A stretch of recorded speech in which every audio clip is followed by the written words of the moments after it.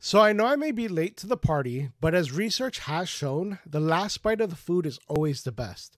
So get ready to sink your teeth into my review for Abigail. This was honestly a very cool film and I really enjoyed it. However, if you are not a fan of a lot of blood, this is probably not the movie for you. But if you don't mind, get ready to have a bloody good time. Radio Silence produced yet another banger in my opinion. Everything about it was beautiful, from the sets to the makeup, the costumes, design work, and the cinematography. Then we have the ensemble, aka the Rat Pack. Rest in peace to Angus Cloud, who played the role of Dean in this film. Dan Stevens and Melissa Barrera both nailed their roles and made magic.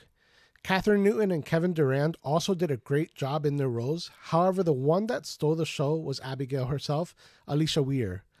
Although the film isn't very scary, probably a 2.5 or 3 out of 5 on the scary factor, I will gladly admit that I jumped twice in probably the most unexpected and least scary moments of the film. Yes, I know I am a punk when it comes to horror films. But that being all said, I'm going to rate this film a 4 out of 5. This is Neophyte educating my fellow neophytes one movie at a time. And don't forget to leave a like and follow for more Neophyte movie recommendations and reviews.